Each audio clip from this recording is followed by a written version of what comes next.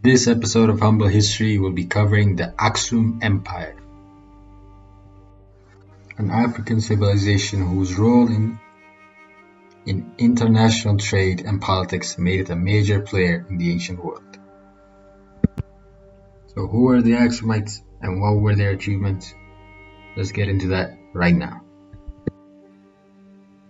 The city-state of Aksum, while located in northern Ethiopia, eventually spread its influence across the Horn of Africa, spreading to different parts of the modern-day countries of Ethiopia, Eritrea, Somalia, Djibouti, and Sudan, and even spreading across the Red Sea and expanding its influence over parts of modern-day Yemen.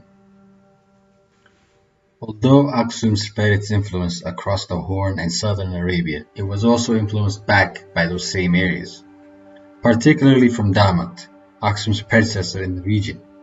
Damat had strong influence from southern Arabia immigrants, particularly in adopting the use of the Proto-Ethiopic or Sabian writing system that was also used in South Arabia in modern-day Yemen.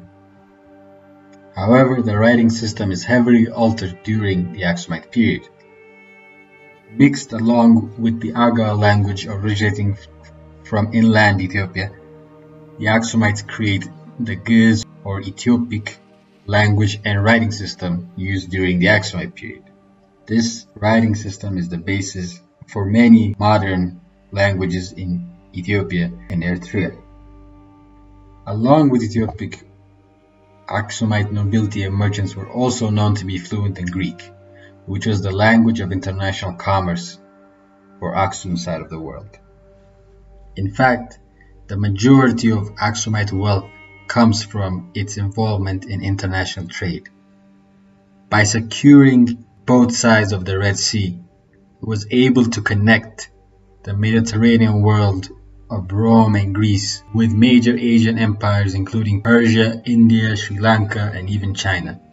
Its success in dominating the Red Sea trade leads Aksum to create its own currency in the form of gold coins. This makes Aksum the only African civilization to create its own currency in ancient times. And the fact that the coins are made from gold put it on par with a very exclusive list of empires that had the capability to mint gold coins. This leads many to recognize Aksum as a great power in its time, such as the Persian philosopher / prophet Mani says to his followers that there are only 4 major empires in the world.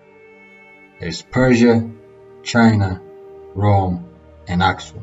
But aside from branding its place in the international ancient world, the gold coins also show us the complexity of the Aksumite economy to need a currency.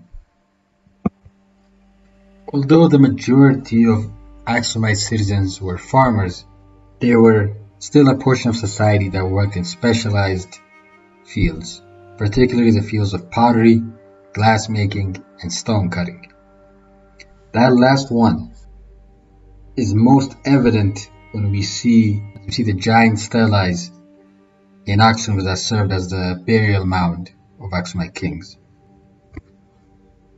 Each cut from a single rock, these gigantic stelae show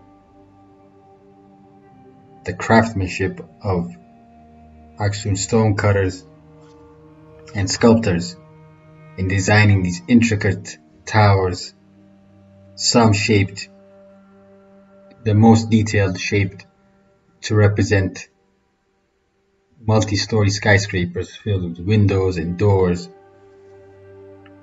and etc. and other details. It also shows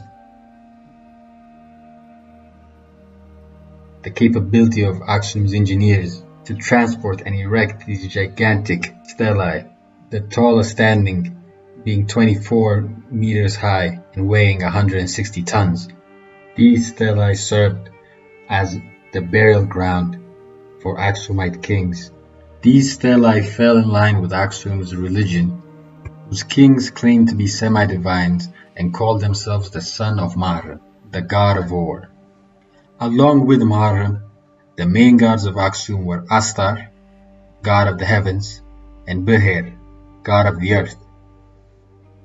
These three male gods formed a triad in the Aksumite religion, a religion that continued up to the 4th century AD until the rule of King Gizana, who would change Aksum forever by introducing a religion which has a very different type of trinity in its core. But that is a topic for the second episode of the Aksumite Empire.